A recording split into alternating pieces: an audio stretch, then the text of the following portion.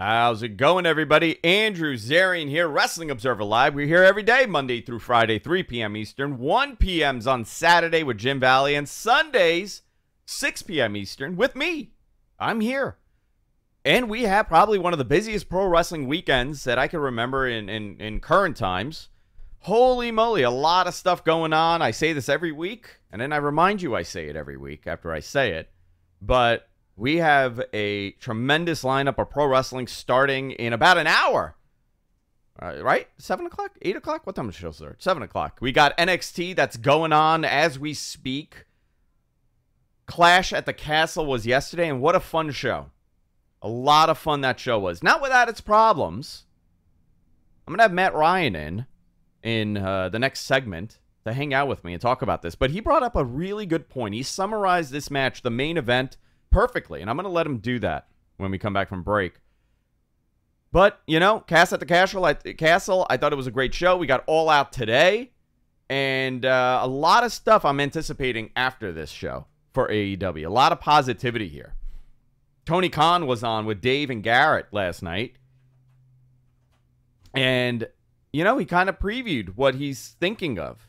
He knows that this is a big moment for them going into the fourth quarter. So we're going to talk about that. But expect a lot of stuff tonight.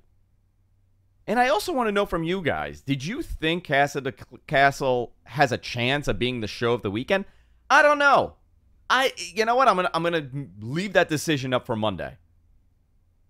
I think AEW has something planned for tonight. I think AEW has something unbelievable to present to the crowd in Chicago and to us at home. So we're going to go into that and a whole lot more here when we come back. Also, some news coming out of yesterday's show. Stay tuned. Wrestling Observer Live, Andrew Zarian here. We'll be right back after this.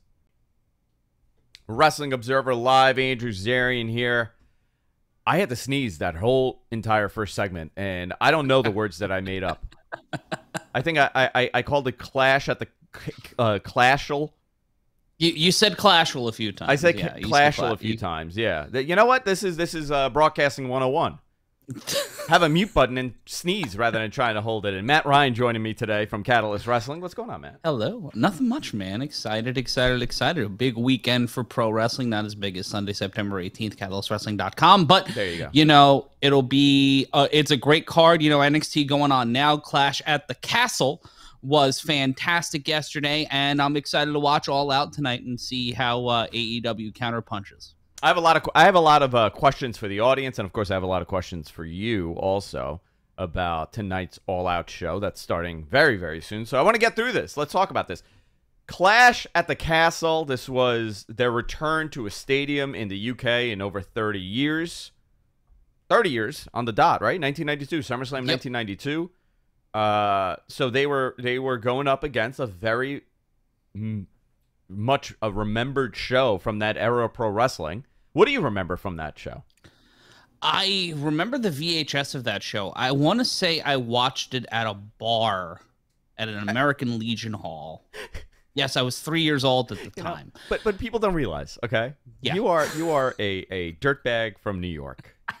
If you have not enjoyed wrestling in the early 90s at an American Legion or a Knights of Columbus Hall, did you really live in New York? My first WrestleMania that I can recall was WrestleMania 8, and I remember it being on a bar TV. It is either that or a fabricated dream that has kind of purported itself into reality. But that speaks more. I got to talk to my shrink about that. But Clash at the Castle as opposed to SummerSlam 92, I feel like the main event delivered way more than the WWF Championship match. Brett and Bulldog is a match that is hard to stand against, you know, any match really in SummerSlam history, except maybe Brett and Mr. Perfect. That one came close, I think, in terms of big time main events. It really met the answer. It was the finish we needed, not the finish we wanted. And you know what? I agree with you 100% on that. It makes sense why they did it, because they obviously have a plan, but you know, you don't get this opportunity too often to be in front of 70,000 people with a tremendous hometown hero in the main event. Not necessarily his hometown. We know he's not from Wales, right? We understand that, but still in the same country, you know. So, I think we'll talk about it in the main event. Let's start off with Madcap Moss and the Street Profits versus Austin Theory and Alpha Academy. This kicked off the show. A lot of fun. Right people won in this match. What did you think?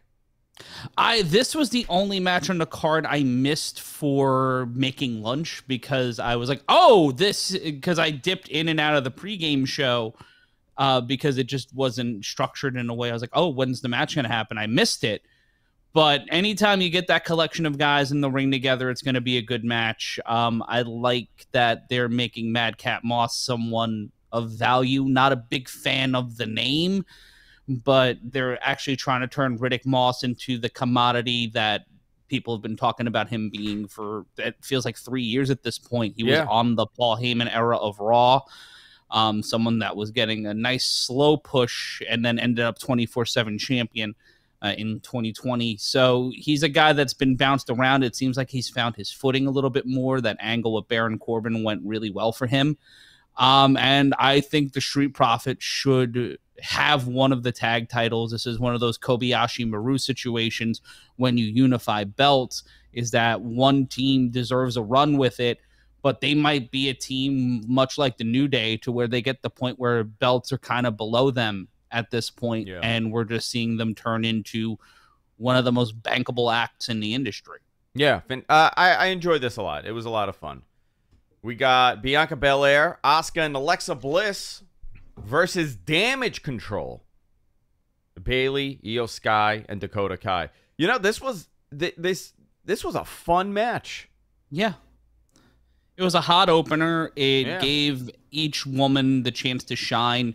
Michael Cole popping the entire internet when he made mention of the stable that Asuka, Io, and her sister Mio were in back in Japan. It's really interesting to see the new WWE. Like, there's not been large-scale changes. There have been returns, but the biggest thing has been commentary. And Michael Cole being able to do the things that we've seen when he called matches in NXT or the UK Championship Tournament, there's a lot of opportunities for him to have more fun now and have a little less focus on hitting specific points at specific times, or basically having to act as a narrator to what Vince McMahon is telling him in his ear. And I think that was one of the biggest boons about yesterday's show, because you were able to feel all of the announcers being into it. Yes, I agree with you. This was one of my favorite matches of the card, and it was the IC match between Gunther and Sheamus. It started off with Gunther and Ludwig Kaiser reforming Imperium with Fabian Eichner prior to it. What's his name now? Giovanni Vinci, I believe. Giovanni Vinci. Okay. Giovanni Vinci. So Imperium has reunited, which is very cool. I think that's a very good act together. You know, I was curious how invested, not so much the live audience would be in this, but the actual people watching at home, how into this match they would be. This was a rare big man main event style match. It was an all Japan 90s match. They beat the crap out of each other. Yeah, the quote Big E, it was big meaty men slapping meat. Yeah. And when you give either of these guys the chance to run with the ball, and you put that match in that stadium, in that part of the world, it's going to be match of the night because of all the things riding on it. Gunther and what he meant for European and British wrestling the last decade. Sheamus being one of the first modern imports from UK wrestling after a really rough period in the 90s and early 2000s. Like him and Drew McIntyre and Wade Barrett really helped change a lot of minds in the national pro wrestling scene about wrestlers from the UK. And you just put that on them, and also that little bit of history of being the ultimate Grand Slam champion. I think that everything rolling into this match made sense. It gave all the guys in this feud, whether it's Ridge Holland or the formerly known FKA Pete Dunne, and everybody on the Imperium side a chance to really shine. It gives Imperium the reset it needed to bring everybody back. I like the way things are going with these guys, and also a natural way to turn Sheamus babyface without having to do something that turn him in the ring. We saw it with Austin Brett in Survivor Series 96. Moments like that when they work and you're able to really find that point to where the audience can believe in you again as a babyface, there's nothing better than that. Yeah, I was very impressed. I mean, I knew that they would probably go heavy on this, right? This was one of those matches that a lot of people were speculating that, that it should have been Nakamura in the stadium match for the title and winning the title like that. I think this was the way to do it. 100%. This was a great example, and I think Sheamus needed this match. Yeah, no, he needed it to. He had a great run with Drew in the Battle, the Battle Dome. God. In the Battle Dome. Yes, with Terry Crews. Yeah. But in the Thunderdome era, it was a really awesome thing, and seeing him kind of be revitalized in the era of Triple H, a guy who really believed in Sheamus for a long time, I think we're going to see a lot of great stuff out of him over the next couple of years. Yeah, just one more takeaway from here, right? We saw on Friday that Pete Dunne came out in a new outfit, in his old outfit, right? The Pete Dunne outfit, but he was still being called Butch. I think between turning Pete Dunne into this beloved babyface, which, I mean, naturally he will be beloved, you've turned this entire crew over, and it's a fresh start for them. Mm-hmm. I think that's the key here. It's a total fresh start for this team. I think for Sheamus, he's kind of reinvented himself. We do have a lot of matches to talk about. We're going to head on over to break, but when we come back, we're going to be talking about Liv Morgan and Shayna Baszler and everything else that happened on this card. Wrestling Observer Live, Zarian. We'll be right back after this. Wrestling Observer Live, Sunday edition. Big weekend for pro wrestling. All Out's about to start very soon. It's very excited for this. It's a vascular weekend of professional wrestling. Matt Ryan from Catalyst Wrestling, my 3 out of the 4 times a month co-host, I guess, on the show. Listen, it's always great when you're on and people really enjoy your perspective on it. So listen, man, it's always fun having you on here. It's always fun being here. Shout out to everyone who likes me on the show and the preponderance of people who are tired of hearing my voice. But to that I say, Catalyst Wrestling, September 18th, catalystwrestling.com. There you go. SmackDown Women's Championship, Liv Morgan, Shayna Baszler. Liv Morgan in her sensational Sherry 92 best. She did a great homage to Sherry's outfit from SummerSlam 92. Shayna Baszler, big, mean MMA star. I thought they told a decent story here. Mm-hmm. They tried, the story was that Shayna pretty much kicked her butt, right? This whole match. It's the old school baby face fighting from underneath and finding a way to win. The heel thinking they're too smart, get caught up, bing, bang, boom.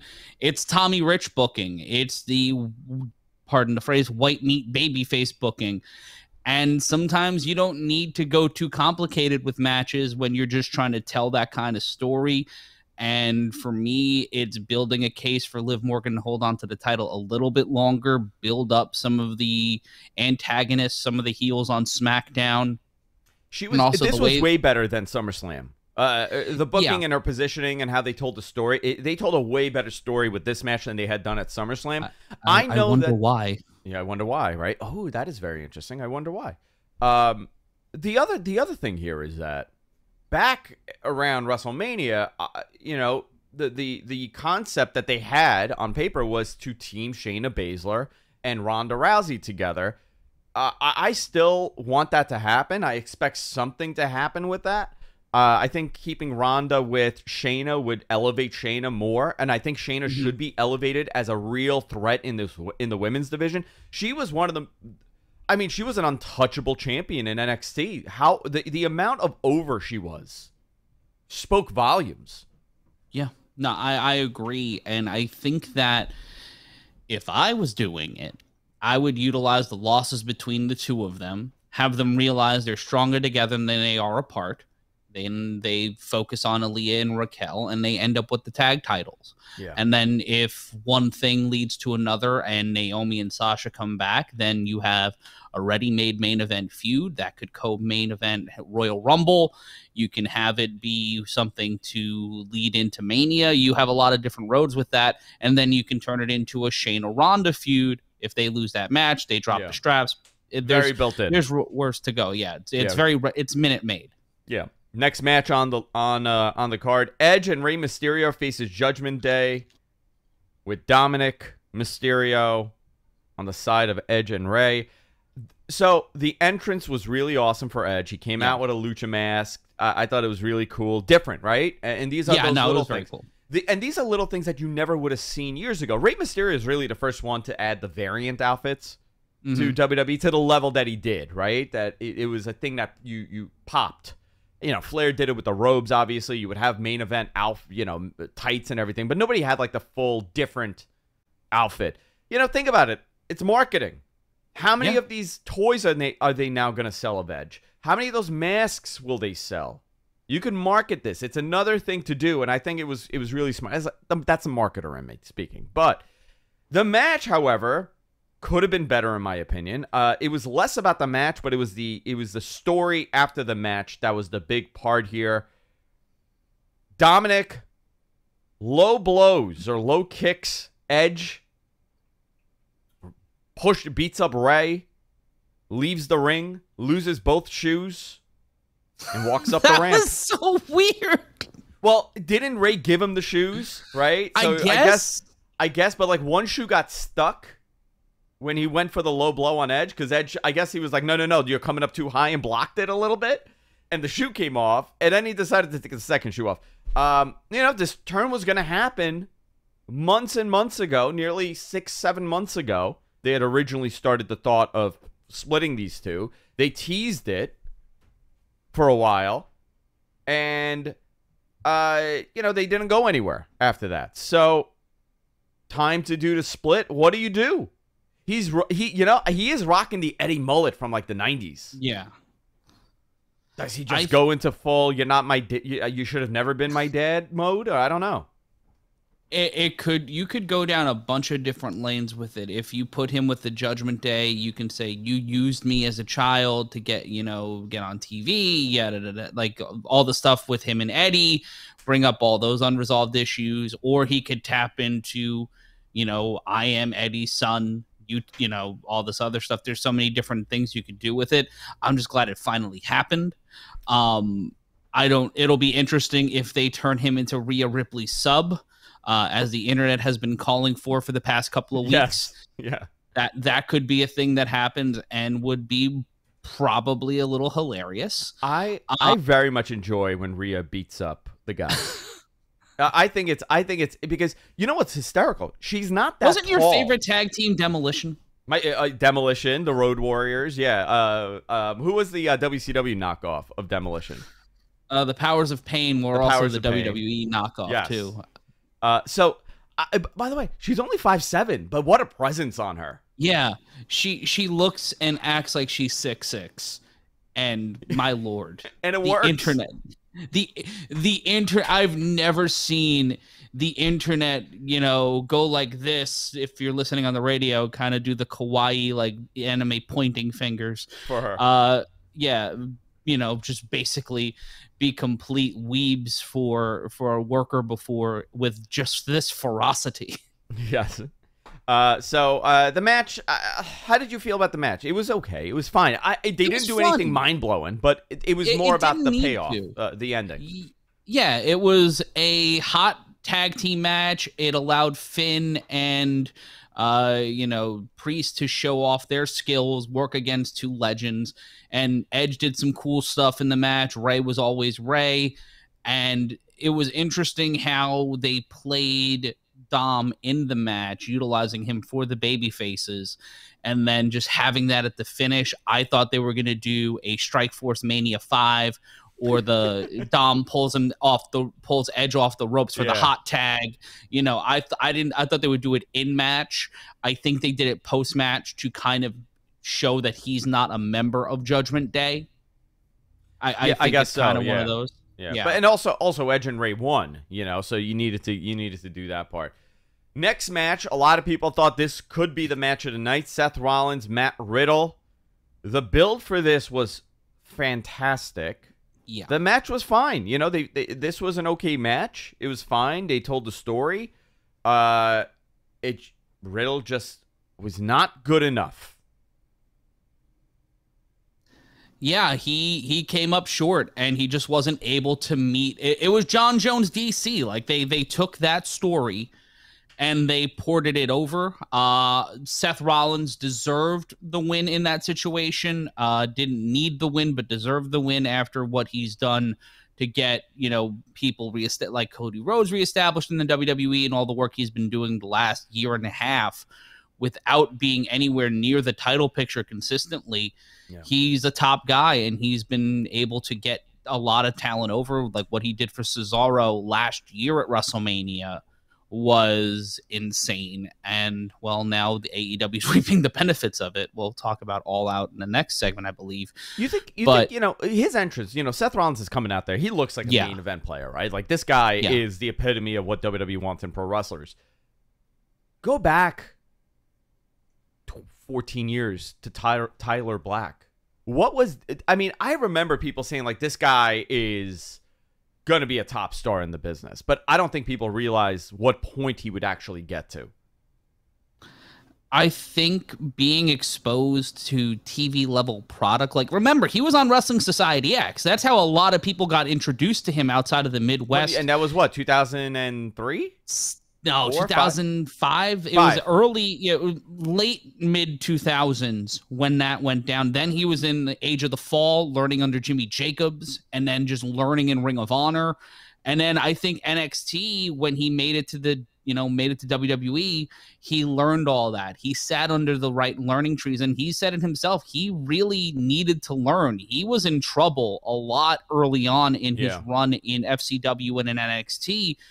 But he listened, he learned, he's developed and grown. Like, you can chart how great Seth Rollins has gotten over the last 5 or 6 years, ever since he became a single player, an individual worker in the WWE, the stuff he did with Joey Mercury and Jamie Noble, just all of that stuff. And he's really refined and developed the character. He was given, chicken bleep with a few different things when right before the Thunderdome era, and he made the best of it. Yeah. And I think that his work over the last 2 years might be his best work.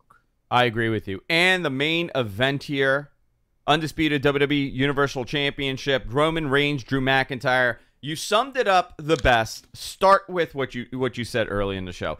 It was, what was it? It was the right outcome. It was the finish we needed, not the finish we wanted. We wanted to see Drew McIntyre back in the UK in front of 69,000 people. First of all, nice. And then you get the win and you have that big moment.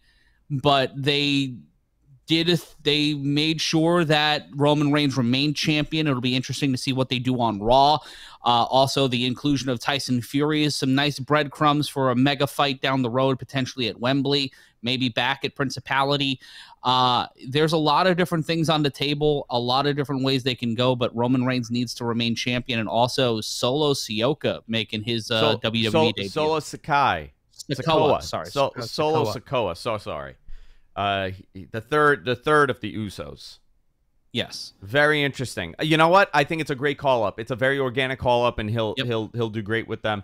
Very interesting card. I give this a B+, this match. I was into it. A lot of fun. I enjoyed the main event. I thought it was a great main event. I thought Drew should win. He didn't. And we'll find out what happens next. Guys, we're going to go to a quick break. Wrestling Observer Live here on Sports Byline. Stay tuned. Wrestling Observer Live, Andrew Zarian, Sunday edition, All Out Sunday, joined by Matt Ryan here. We're going to be talking about the card that's going to be coming up in minutes.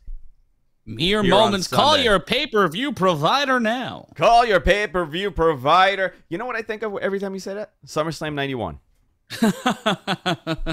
Call your pay-per-view provider.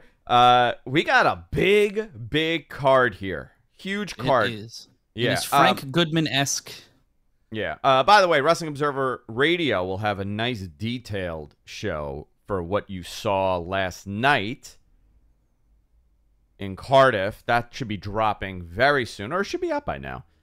They also have a great interview with Tony Khan. Garrett Gonzalez and Dave Meltzer had Tony Khan for about almost 2 hours. Wow. A lot of great insight in that interview with Tony. Definitely suggest you guys check it out as well. Let's start off with this card. 15 matches. One thing that I'm advising you guys, if you're listening to this live and you are in Chicago and you are going to the show, listen, I'm looking deep into your eyes right now on camera. I cannot tell you, I cannot suggest any more than I have. Arrange your travel pickup from that building. If you're at the Now Arena, you're not in downtown Chicago. You're not at the United Center. You are in the suburbs. There will not be enough Ubers and Lyfts and rideshare services for you. It is first come, first serve. And these guys don't want to work at 12:30, 1 o'clock in the morning. It is a nightmare to get out of that building. Make sure you got a ride out. Make sure. I know. Do you know how many people have arranged limos to wait there for them and pick them up? At least 17. I would have been on a bus. Tony from Observer rented a bus. Well, you got it. When I was in Chicago for Punk's return last year. You were at the United Center, though. Yeah, I was at the United Center. Yeah. But even then, like, arranging an Uber back to my hotel was a nightmare. It was horrible. Like, Chicago is a beautiful city. Worst transportation options I've ever had, and I live in New York. So we got every I might option. be a little spoiled. Yeah. Let's go through this card. I want to hit every single match here. Big surprise of a match. Tomohiro Ishii and Eddie Kingston in a singles match. All right, they're going to beat the crap out of each other. Freaking love it. Violent match. I'm excited for this. We're going to get Pac and Kip Sabian for the AEW All Atlantic Championship. All right, you know what? I think this is a good showing for Kip. I hope he does something that's going to highlight him a little bit. Very talented. I feel like they might do a title change here. I feel like, that'll be the payoff for Kip coming back. There'll be some falderall and some skullduggery, and that will advance the storyline. I think that how he came back, you can't just do a one and done. And him coming back and losing in his first match may not do him as much service as Pac keeping the title right now, especially if he could take it off him in a little bit of a skullduggerous way. We also got on the pre-show Hook versus Angelo Parker for the FTW Championship. I may have seen gotten the Iggy on this. I think Action Bronson might be involved in this. All right. You've sold the pay-per-view. You've sold the pre-show with the paper. You sold the pay-per-view at a pre-show. Action Bronson. Shout out to Action Bronson. I'd love to have him on the show. You know what? I should reach out to Action Bronson. I can get him in the studio. He's a Queens boy. He's a good kid from Flushing, isn't he? Yeah, he's a Yankee fan though, which is I know. weird. It's okay. It's all right. I'll forgive him. Jericho Appreciation Society, Tay Mello and Sammy Guevara versus Ruby Soho and Ortiz for the AAA World Mixed Tag Team Championship. All right, this shows synergy with AAA. I think that's a positive for them, right? Every match, there's like 4,000 title belts on this card. Yeah.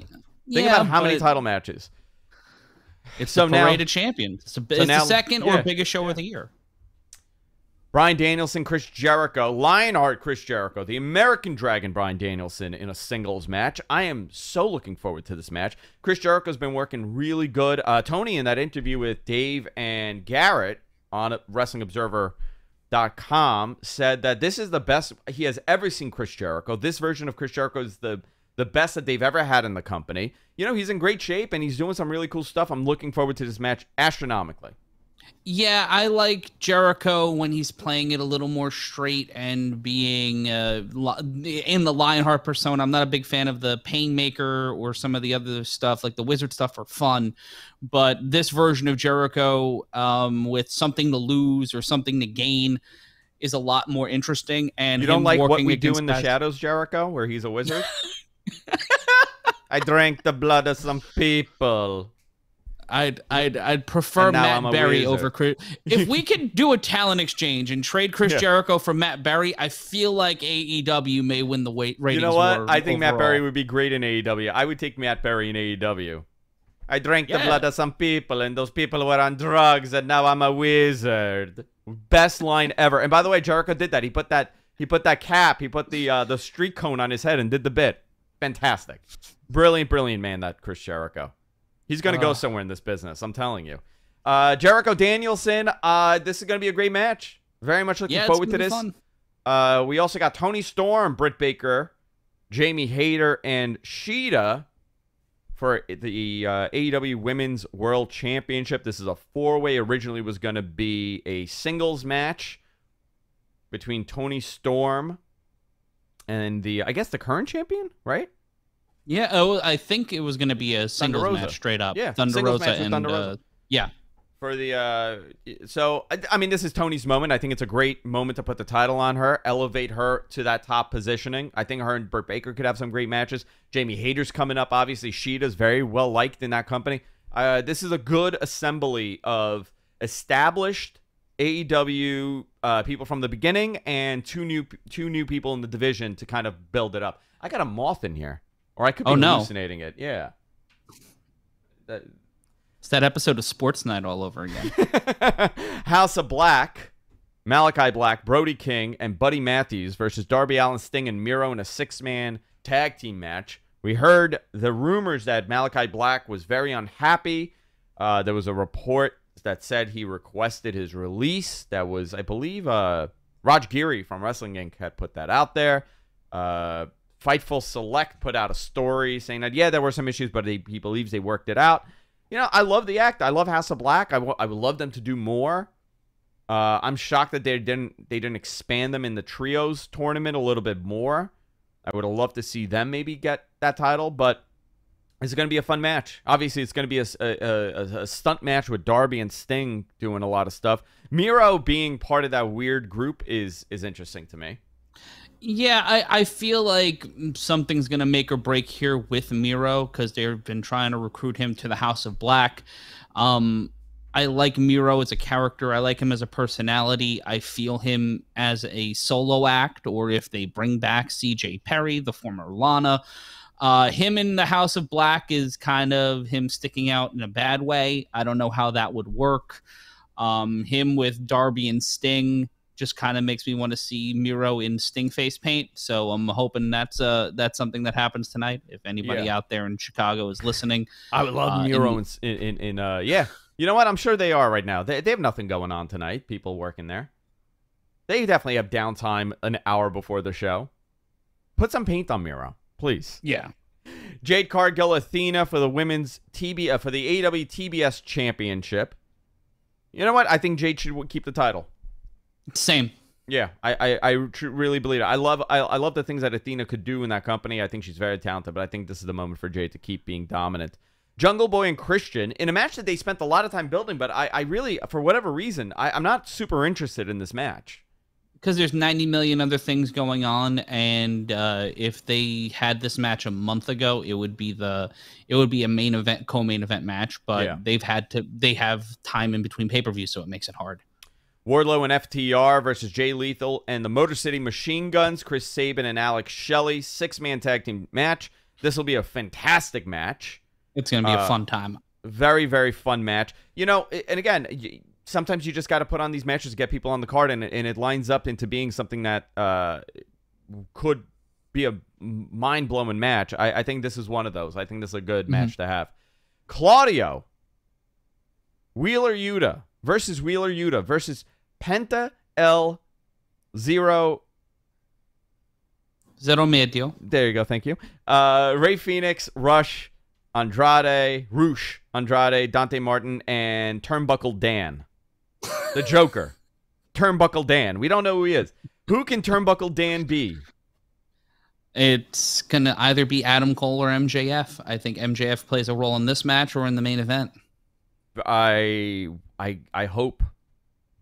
Well, MJF, listen, you either do it today or Wednesday, but tonight is the night to do it. You want people to talk about the show. You want people to go home and tweet about it. You want the buzz to be big. This is when you do it. When you have 200,000, close to 200,000 of the most dedicated AEW fans tweeting about it and talking about it. Swerve in Our Glory and the Acclaimed. I don't know if you put the title on the Acclaimed. I absolutely love the act, but I don't know if this is the time. If you want to do it while the iron's hot, you do it now, but I think they're a tag team with a lot going for them in the long run. I think you strike while the iron's hot and you split up Swerve in Our Glory because I think they'll do better as singles, but if you want it on a tag team, you switch the belts tonight. Yeah. Ricky Starks, Powerhouse Hobbs as well in a singles match. You got the Elite versus Hangman Page and the Dark Order. This is going to be a story within a story here, with Hangman being part of the Dark Order, refusing to work with the Bucks. I'm very curious to see what happens here. And the main event, Jon Moxley, CM Punk for the AEW World Championship. Give me your predictions for both these matches in about a minute. Go. I think the Elite will win the 6-man titles. I think there's going to be something weird that happens in that match, but it sets up for them to win. I don't think Hangman turns heel or rejoins the Elite, but I think that this is going to be a big point in that story. I would be surprised if the Dark Order won. Wouldn't be too surprised, but it would still be shocking enough because I would put my money on the Elite. I think CM Punk turns heel tonight and wins the title back. I think it resets the character, turns Moxley into the biggest babyface in wrestling, and also plays off the Ace Steel stuff from Wednesday night. I think there's a lot of opportunities with a heel Punk saying, I'm back, I'm here for money, I'm holding on to this title, I lost it once, I'm never going to lose it again. And also MJF could be the run-in saying, the only reason I'm back is to take that title off of you, not Moxley. A lot of fantastic matches tonight. A lot of great wrestling tonight. Wrestling Observer Live, Sunday edition. We'll be right back here on Sports Byline after this. Wrestling Observer Live, Andrew Zarian, All Out, about to begin. You know how it's going to end, right, Matt? How's it going to end? Ace Steel's going to come out, Punk's going to lose, and he's going to be like, listen, you're a winner, you're not a loser, and they're going to do the entirety of Chicago. So they have to one-up yesterday's musical close with the entirety of Chicago. They're just going to do the entire play. What is it? It runs about 2 hours. They'll be there till 2 o'clock. Is there going to be an intermission? No, not an intermission. There's no intermission. They're going to do it right after the show, and then Tony's going to do the scrum that's going to run till about 7 o'clock in the morning, and everybody's going to miss their flights. No, that's not the perfect way to end this weekend? This holiday weekend here in the United States? I feel like there are much more ideal scenarios, but that's the one I kind of want to see because I want to wake up in the morning and just get these Ken Burns Civil War letter tweets from people. Dearest mother, it is 3 a.m. Jade Cargill has not come out for her post-match interview yet. We are all scared. They have taken away the ice cream bars. Your dearest, David. I would love to see that. Guys, listen, a lot of fun this weekend. I've had a blast watching wrestling. Yesterday, Brian Alvarez, I don't know if he's gonna be doing the show. I saw he took a little bit of a beating. I sent in the letter. I'll sub in for him if he needs me to. I don't know if he's gonna recover after what Filthy Tom did to him. He also took some stiff chops throughout that match. Ugh. A lot of fun this weekend, guys. This is it. We're wrapping up. Go and enjoy the show. Order the show. Support good wrestling, no matter what company it comes from. Catalyst Wrestling. Also, catalystwrestling.com. Mm-hmm.